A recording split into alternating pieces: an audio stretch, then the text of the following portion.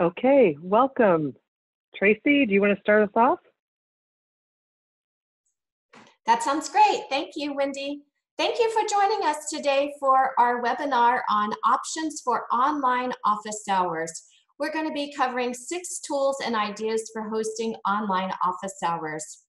If you have any questions, please post your questions in the Q&A window. You'll see that window. There's a spot for you to post your questions in the Q&A window, and we'll address questions at the end of the conference call. Also, we are recording this webinar, so if you're having any technical difficulties, we will be sending a recording of this webinar out after the webinar today. So today we have 3 of us on the panel today. Myself, Tracy Miller-Nobles from Austin Community College. We have Wendy Tietz from Kent State University, and we also have Jennifer Canis from University of South Florida. And as I shared, our goal today is to discuss 6 tools and ideas for you to utilize during your online office hours. You can get a copy of the slides from today's webinar at the address that's listed on your screen. We will send this address out to you in the email after the webinar today. The address is case sensitive, and you'll have to type that address into your browser in order to access it currently. But you should be receiving this address in the email that we'll send out today after we finish today. So let's go ahead and get started. I think I'm passing it over to Wendy. Great, thank you, Tracy. So again, I'll be sending out the recording and the slides. That may happen tonight, it may happen tomorrow morning, but it will be soon. Feel free to share those with any colleagues. So first tool we're going to talk about is Zoom. And this is kind of neat because Zoom is what we're using right now. So Zoom is a very popular platform, and we're talking about the free account. So today we're talking about tools that you can use for free and what those features are for the free tools. So the features of Zoom is you can have up to 100 participants. So you don't have to limit yourself to one-to-one. You have unlimited time for one-to-one meetings. So if a student wants some help, you can jump on Zoom with the student, and there is no time limit. The time limit applies to when you have more than 2 people on Zoom if you have the free account. So if you have the free account, there is a 40-minute limit. So that kind of limits it in terms of having class with it if you have a free account. It is also something you can record. So if you have a short session, say you have a 15-minute session or a half-hour session, you can use it. And Zoom gives you a personal room link, which is really nice because you can post that personal room link on your LMS and have office hours next to it. So you could set up and tell students that's where you'll be for office hours. Now, the advantages of Zoom. Why would you choose Zoom? Well, it's user-friendly to begin with, pretty easy to get started using, and students do not need to sign up for anything. Students have a lot of things they have to sign up for. Sometimes they're not so good at confirming emails. This one, you have the account, and then students can just go to your URL, so it makes it pretty simple. The disadvantage is there's no phone option with the free account currently. When they have the phone option sometimes, but right now Zoom is experiencing unprecedented usage, as I'm sure you understand. So there is no call-in option if you have the free account. You have to have a pro account to get the phone option. So students would have to use Wi-Fi. Okay, and this is just a screenshot of Zoom. And when you go into your Zoom room, your screen's going to look like this. And there's really 2 pieces of information you need for office hours. You can kind of ignore everything except you click on personal meeting room, and then there's a join URL in the middle, and it's unique to you, and that's what you copy. So you just tell students, you arrange what time you're going to be in there, you tell them what time you're going to be in there, and that's all there is to it. There's lots of other options. You can set up meetings, you can do different things, but it's just that simple. So Zoom for me is really a nice option if you're just looking for something really simple, one-off. Students don't need to sign in, and just you've got your room, and that makes it super simple. So nice option there. So that's one option for online office hours. Another option is kind of school specific. This is what I use a lot as well, depending on which class it is. This is Blackboard Collaborate Ultra, and the advantage to this, or the features, is your school has to purchase it. It's included with the Blackboard LMS, but it also can be added a la carte onto Canvas and other LMSs if your school picks it. The nice thing about Collaborate Ultra is you have breakout rooms. So if you're having office hours in Collaborate Ultra and you want to talk to a student privately, you can move yourself and that student into a private breakout room where no one else can see what you're doing. So they can't hear your conversation or anything like that. So that makes that really nice. That's an advantage.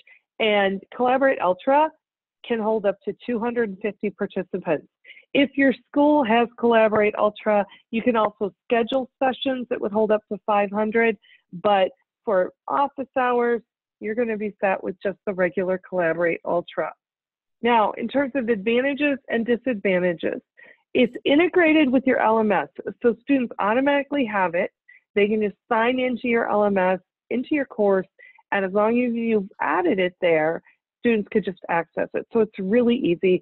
There's no software for students to download. They don't even have to put their name in it. It's going to give you their first and last name just from coming through the LMS.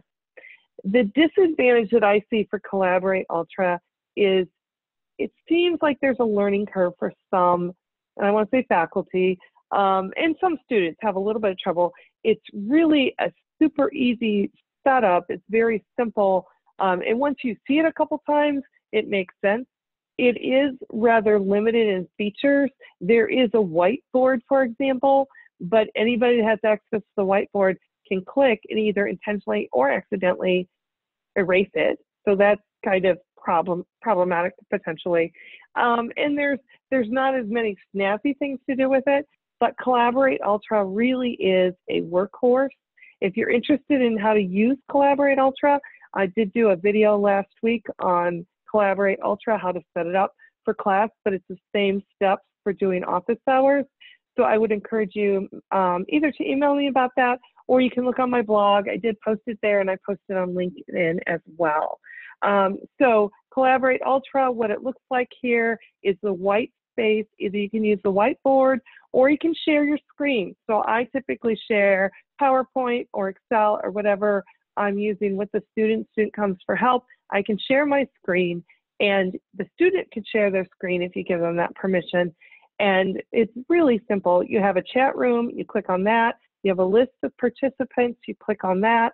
And it's really that simple. So that's the advantage to Collaborate Ultra, that it's a built-in tool you may have already, but if you don't have it, it's not an option. So what I'm going to do now is I'm going to turn it over to Jennifer. Thanks, Wendy. So our next option for some online office hours is Microsoft Teams, that some of you may be familiar with. The features of Microsoft Teams, what it really is it's a communication and collaboration tool, a platform. So you can have chats in there, you can have video meetings if the meeting option is enabled. There's also file storage capabilities, so you can share files back and forth real time and work on different files. So it works really, really well. Actually, Tracy, Wendy, and I use this to collaborate on things all the time. It does integrate with your Office 365 suite, but your school must purchase it and give students access to it. So you would want to check that before you try to set up your online office hours. Your students may or may not have access. Some advantages to Microsoft Teams is it is possibly free for students. They may have it already. You can set up specific teams for certain classes or certain groups within your classes. What's nice as a class option is the meetings can hold up to 500 participants if you do have a meetings option within your Microsoft Teams, but obviously you probably wouldn't need to do that for office hours. and you can send direct messages to individuals. So the chat function is very, very nice. The disadvantage for Teams is there's definitely, I think, a learning curve. It's not necessarily intuitive when you first start working with it, and you would really need to check because your school might not have it available for students. So it may be available for faculty, but not the students. So I know, for example, at University of South Florida, it wasn't currently available for students, but they're working on making that available for students this week. So I'm looking forward to trying that out. So next, we have a screenshot of what Microsoft Teams looks like, just in case you've never used it before. So you can see here's a screenshot of Wendy's screen, and you can see all the different messaging. You can see kind of at the top, this is the chat function that you're looking at. So very easy. It's like instant messaging on your computer. So super easy, I think, and intuitive for students to use the chat function. And then you can also see across the top, there's files and organizations and activities. So you can, off to the left, create different teams, and there's different assignments. You can have a calendar. So lots of different functions you can use in there, but it does take you a little bit of time to kind of explore those options and get up to speed. So next, we're going to talk about discussion boards. And discussion boards are nice because pretty much all of your LMSs have the availability to set up a discussion board, and it's very easy. I know that Wendy, Tracy, and myself have all used these in different capacities, and we all use different LMS systems. So a really nice option and very easy, not a tough learning curve to set up a discussion board. I think one of the nice things about the discussion boards is that it does kind of enable you, if you set up a discussion board for your course, and I've done that in the past, but it enables you to kind of funnel questions in one place for students. So I know I normally will set up something called like CPA Cafe or something where students can go in and actually ask their questions in one place, and I can answer them. So that will kind of cut down on the repetitive emails. So I really like that function, or that use of discussion boards. So we can kind of talk about some advantages and disadvantages. To me, an advantage of using a discussion board is it's already integrated in your LMS. It's definitely easy for students to use. They've used them in many other classes. So they seem very familiar with them.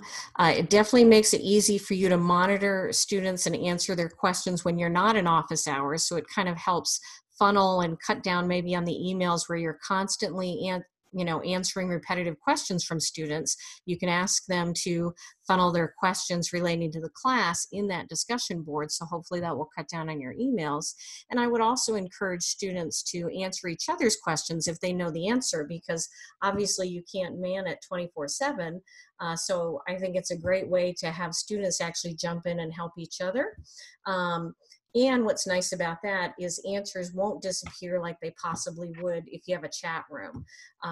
In Blackboard, Collaborate Ultra, or some of the other chat rooms, then once you shut it down, unless you've recorded it, then those answers will disappear. So students can always go back to the discussion board to kind of read through and look for their answers.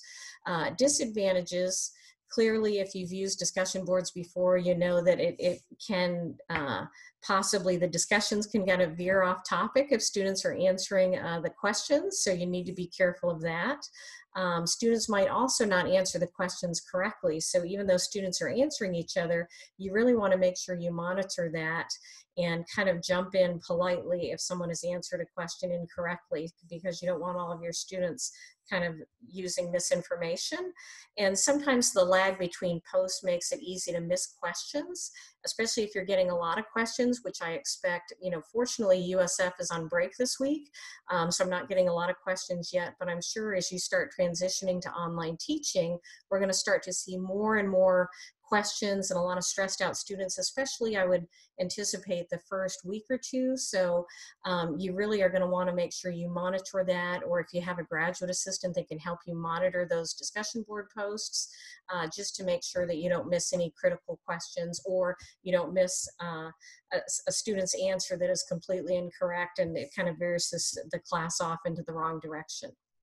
So with that, I'm going to turn it over to Tracy so she can discuss some other options for you. Thank you, Jennifer. I'm going to share 2 options that I use here at ACC. So at ACC, all of our faculty and student emails all run through Google. And so our students and faculty all have access to Google Hangouts. And the great thing about Google Hangouts is that it is a super easy tool to use, and you can use it for small group discussions, and you can also use it for your online office hours. So Google Hangouts has 2 different options. When you go to the previous slide, there are 2 different options. It can either be a chat conversation or it can be a video call. The chat conversation does get recorded, so we don't have that issue that we have that Jennifer referred to previously. And you can open up your chat, or you can close down the chat for when you want to be contacted by your students and when you don't want to be contacted by your students. And in your email, you can enable the chat to be shown right next to your email. So you can have your email open, and then students can contact you directly right through the chat. Or there can be a video call, and the video call is what they call a hangout. And that is in your email at the top of the email screen, next to where your picture is, there are 9 dots. You'll click those dots, and then you'll scroll down to see the area that says Hangouts. And that's what takes you into the area where you can create your first Hangout. If you use Google Calendar, you can also create a scheduled Hangout using Google Calendar. So there's an option to do that there. So now if you're chatting, up to 150 people can be involved in one chat at one time. And it's a little smaller though if you're doing a video call. So some of the advantages and disadvantages of Google Hangouts is that it's super easy to use. If you have a Google account, you have access to this. It doesn't cost anything extra, and it's also available for your students on their iPhone or their Android devices, so they can really easily be using the Google Hangouts from their iPad, their iPhone, or their Android.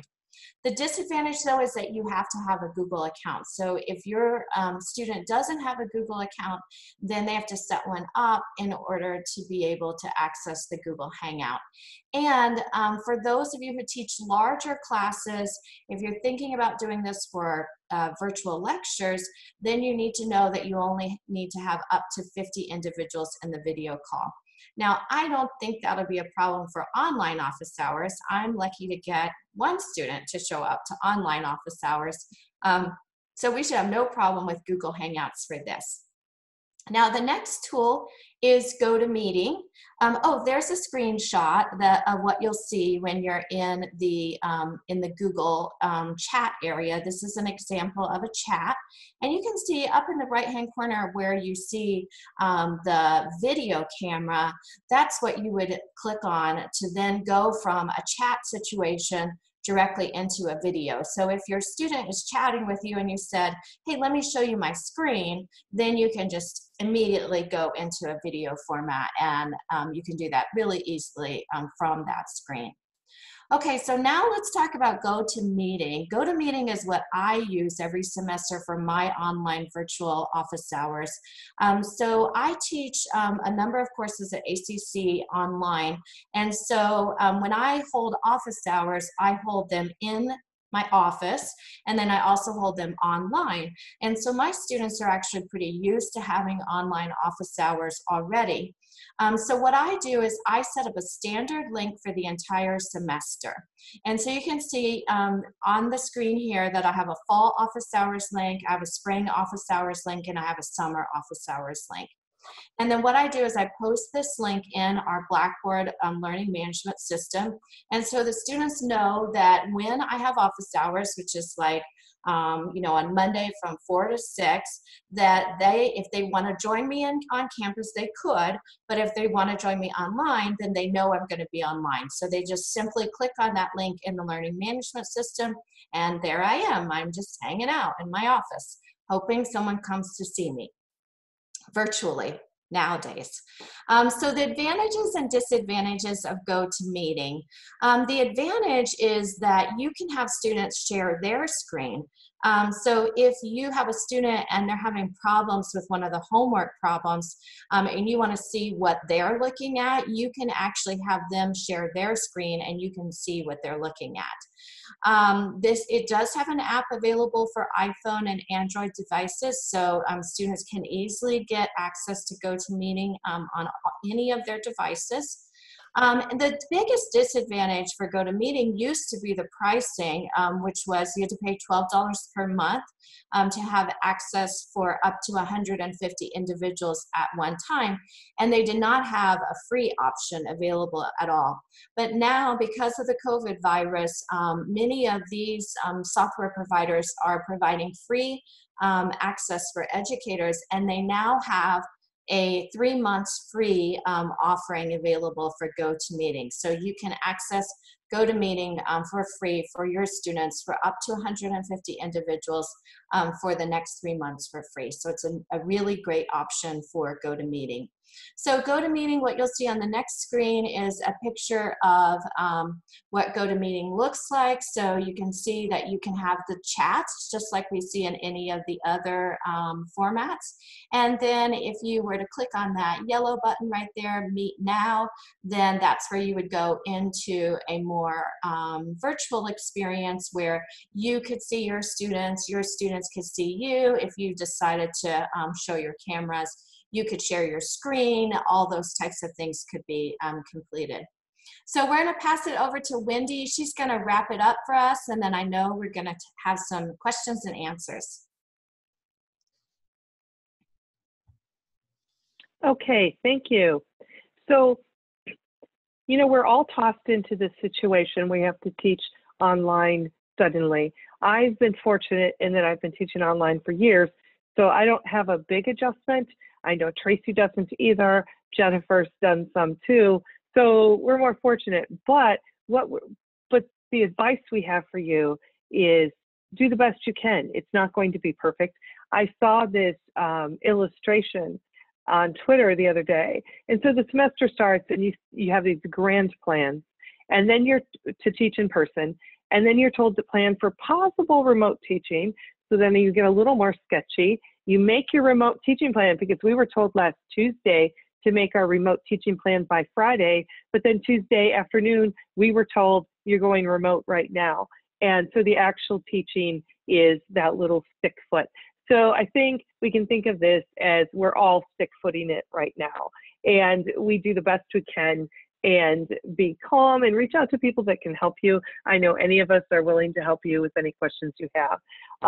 So I just want to point out, follow our blog for new posts, new projects, but also new webinars. We do have a webinar every day this week. We had this one. We have one tomorrow that I think will be pretty cool. It's ideas for online student engagement.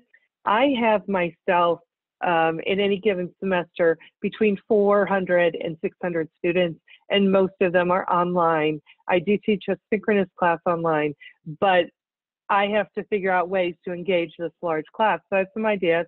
Tracy has the smaller classes, and she's going to talk about how she engages them. And then Jennifer has the really big classes, and she's going to talk about that. So that's our webinar for tomorrow, and that one's at 2 o'clock Eastern tomorrow. Then Wednesday, we have one about if you have to create a video for class, what are some options for doing that? And so that's Wednesday. We're going to be announcing the time later this afternoon.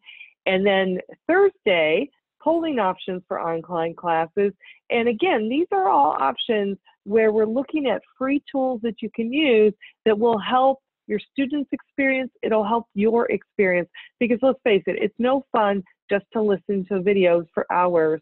And so is there some way that we can get some of that magic that happens in the face-to-face classroom back into the online environment? So we're going to talk about polling options for online classes on Thursday. And then finally, Friday, we're going to be talking about options for writing on your screen. So you want to do a video, but you are so used to in class writing on the whiteboard. What can we do? How can we replicate that in our online classes? So those are the online teaching webinars that we have coming up right now. And then I'm going to turn it back over to Jennifer. Thanks, Wendy. So we also want to remind you, we had previously scheduled, before all this happened, a couple of introductory classes, one on Power BI that's also being held on Wednesday, March 18th from 3 to 4. So introducing Power BI into introductory accounting classes. And then next Tuesday on the 24th from 3 to 4, then we also have a Tableau for introductory accounting classes.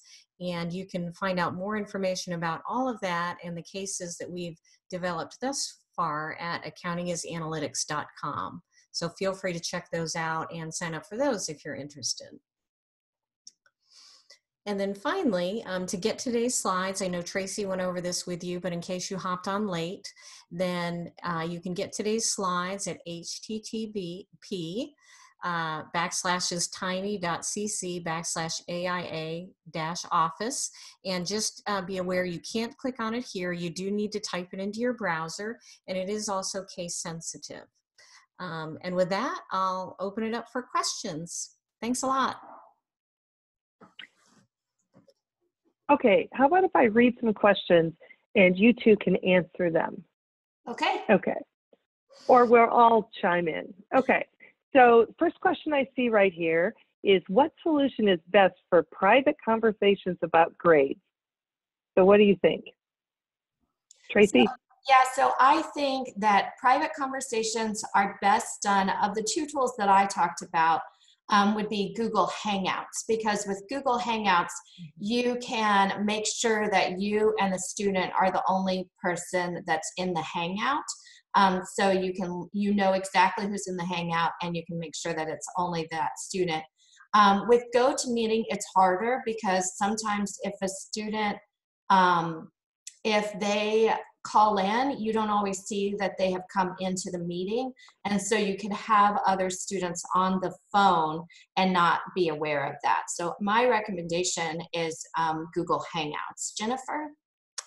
Yeah, I think I would agree with that. I talked about discussion boards and teams, and I don't think I'd probably discuss grades over either one of those.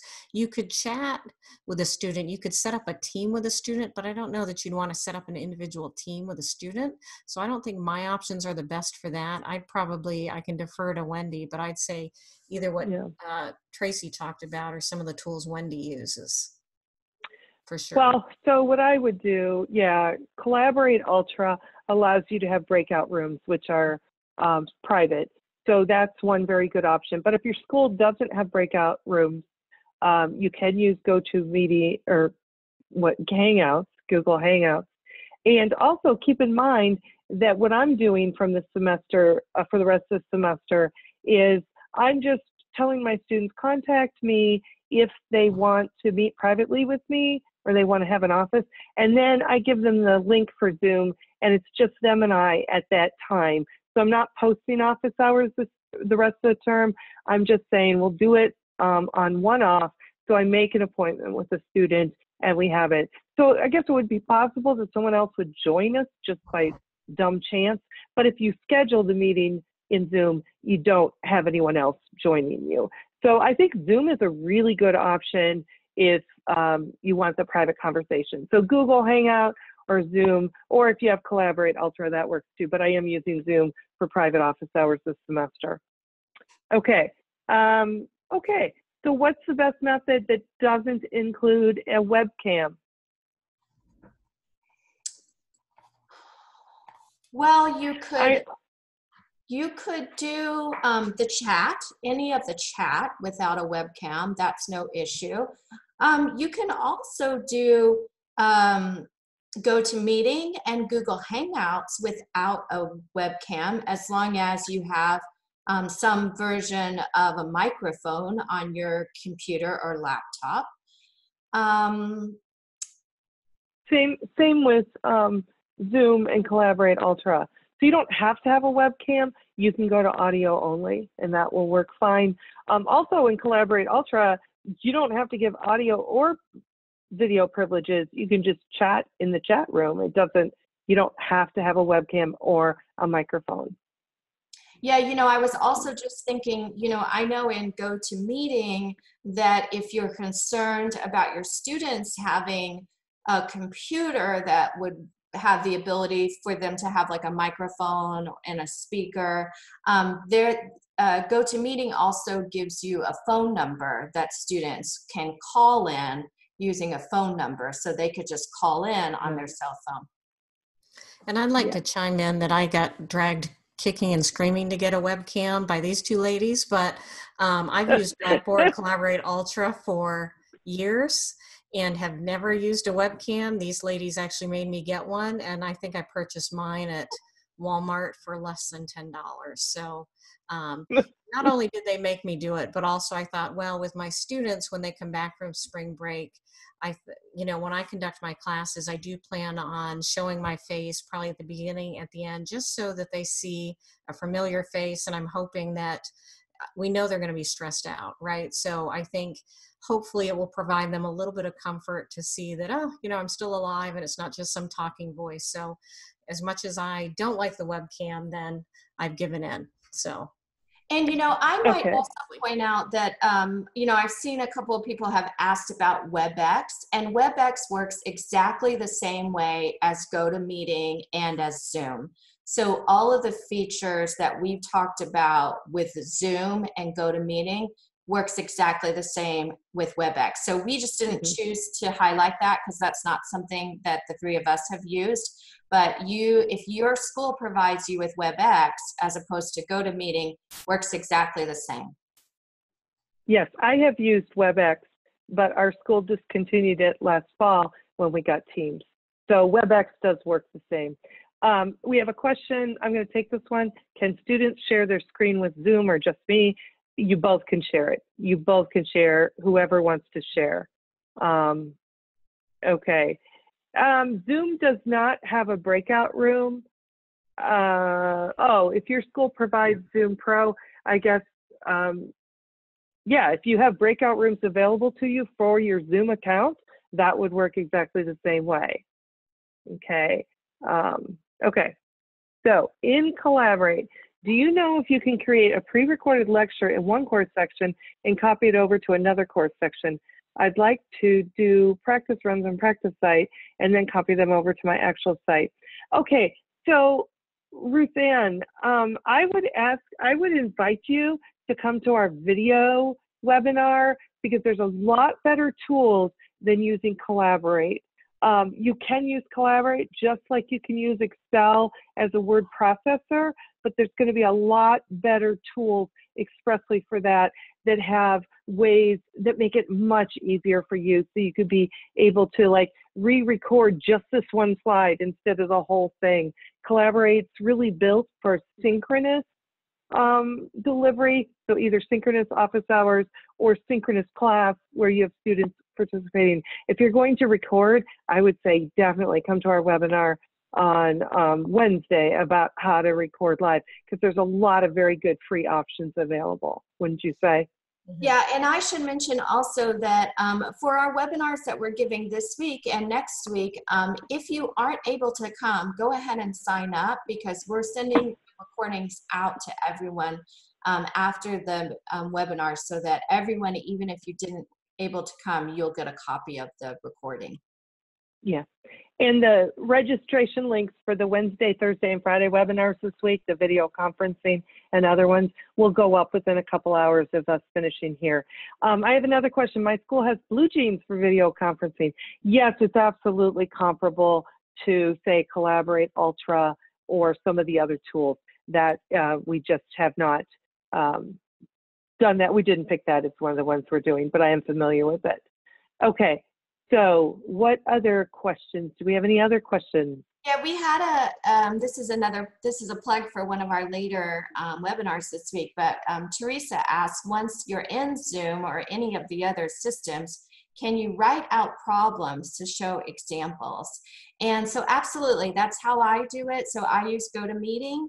I have a Surface Pro laptop, and I write out on my screen, and my students see what I'm writing out on the screen. So you just share your screen, and then it shows everything that you're doing on your screen.